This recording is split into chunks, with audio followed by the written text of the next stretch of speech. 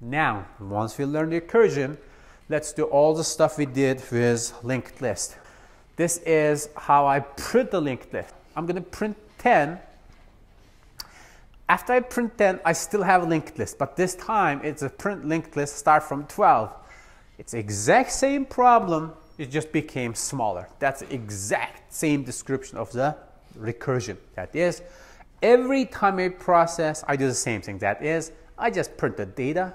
But once I print the data, my problem became smaller. Originally, I have longer list. Now I dropped in, start from here, next time start from here. So look at that. You say start from head, you print. If it's null, you have to do this. This is my base case. If it's null, there's nothing you can do. Just return. If it's not null, print the data. I'm going to print 10. So let's run this code maybe. Look at that. So is that null? No, I'm right here. Print the data. Cool. I print 10. This thing, look at that. This print, it's the exact same print here. I'm just calling myself recursively. But I will call this 12 because this thing is already processed. I'll call this 12. It comes here. Is 12 null? No. Call print 12.